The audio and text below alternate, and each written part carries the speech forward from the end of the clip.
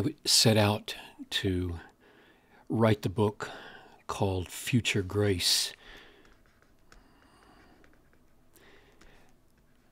one of the most pivotal texts to guide me was this text here from 1 Corinthians 15, 9 and 10, because of the remarkable insights that are here concerning the nature of God's grace, not only as they relate to our past, as God worked in Jesus Christ to cover our sins and remove his wrath, but also as God in the future distant and in the future 5 minutes from now, as I'm working on this text, his grace is a power that moves into our lives and does things.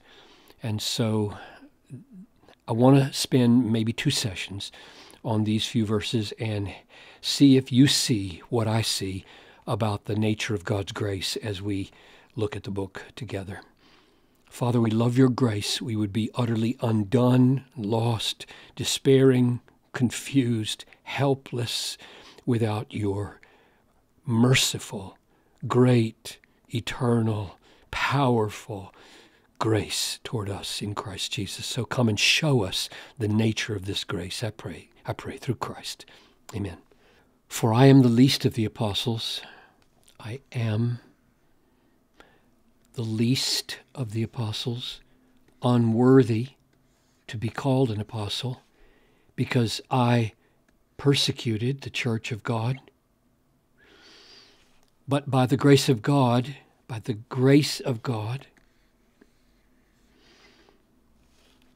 I am what I am. And his grace toward me was not in vain, but on the contrary, I worked harder than any of them, though it was not I, but the grace of God that is with me. So 1, 2, 3 times the grace of God is referred to in these 2 verses. And what I'd like to do is, in this session, talk about what has gone before this term grace and how he relates it backwards, and then next time how he relates it to what he says forward. I am the least of the apostles by grace, by the grace of God. I am what I am. So my being I am the least of the apostles is by grace. Now that raises a question. Does he just mean I'm an apostle by grace and I happen to be the least of the apostles because I persecuted the church? Or does he really mean I am least by grace? Same thing here. I am the least of the apostles. I am unworthy to be called an apostle by grace. Does he mean I'm an apostle by the grace of God? The grace of God stepped in and made me an apostle, and it stepped in such time that I am unworthy because in the time before I was persecuting the church of God. Or is there some sense in which the grace of God as a powerful moving force entering into my life so that I am what I am, so I become a different person than I was, that grace itself has been the plan and the power of God by which I am not just an apostle, but an unworthy one, not just an apostle, but the least one? That's my question. And on the way to an answer, let me note this. Ordinarily, we think of grace, at least I do, of being the disposition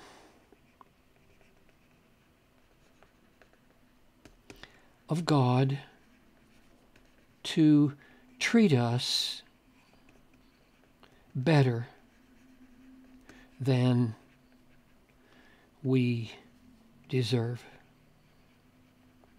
So it's it's not so much an activity with power as it is a state of his heart, a way of his being, a way of his thinking. For example, here in Romans 11:5, so too at the present time there is a remnant chosen by grace. So grace is the disposition of God that inclines him to choose his people who are sinners and don't deserve it.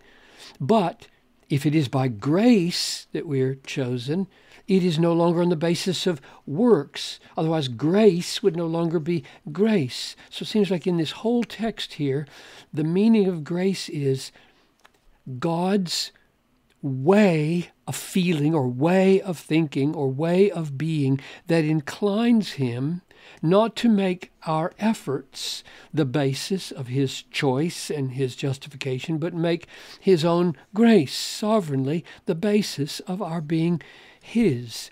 And so ordinarily, I have always thought that's the meaning of grace. Grace is the temper of God, the attitude of God, the disposition of God, the inclination of God to treat us better than we deserve. So we can always say, with every blessing we received, God's grace is the origin of that.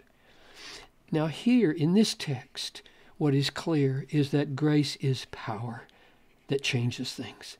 It's not just a disposition that inclines God a certain way. It is God's active power, active in our lives. And so we're going to see it next time here, and we see it this time here. By the grace of God, I have become a kind of person, and the kind of person is least of the apostles, unworthy to be called an apostle, which now brings us back to that question. Is the grace here the plan and purpose of God, the power of God to establish Paul as a least apostle, an unworthy apostle, or just as an apostle? Here in Galatians 1, there's a time factor that comes in. When he who had set me apart, before I was born, and who called me by his grace, was pleased to reveal his Son to me in order that I might preach him among the Gentiles, I did not immediately consult with anyone. So the grace of God called Paul at a certain point in time on the Damascus Road and appointed him a preacher. But years before that, he had set him apart before he was born. So here's his birth, here's the Damascus Road, here's 20, 30, 40 years. I don't know how old Paul was when he was converted. And at this point, grace moves in. After grace had appointed him, grace moves in powerfully, actively, and actually changes him. And now, what of this period? If God had chosen him here to be this, he could have done this here, he could have done it here, or here. He did it here, and thus he let Paul become the kind of sinner that he was, so that what? So that what? Why would he do that? One more text. 1 Timothy 1:13-16. Formerly, when I was a blasphemer, a persecutor, an insolent opponent, but I received mercy because I had acted ignorantly in unbelief, and the mercy and grace of our Lord overflowed for me with faith. So grace brought him to faith, and grace brought him to be a loving person, overflow with faith and love that are in Christ Jesus. The saying is trustworthy and deserving of full acceptance that Christ Jesus came into the world to save sinners, this kind of sinner and this kind of sinner and this kind of sinner, of whom I am foremost. But I received mercy for this reason, that in me. Now this reason here is future. It's a purpose. It's this happened on the Damascus Road for a future purpose. I received mercy so that in me, as the foremost, Jesus Christ might display his perfect patience as an example of that patience to all who were to believe. Which means that as you sit with a friend, an unbelieving friend who says, I've done too many things, I cannot ever be saved because I am so contaminated, so broken, so dirty. You have no idea what I have done in my life. I am so different from you Christians. I could never, ever be accepted by a holy God. This right here is in the Bible for that person, and it's in the Bible because Paul was a blasphemer, persecutor, and insolent opponent, so that in me, as the foremost, Jesus Christ might display his perfect patience. This is the reason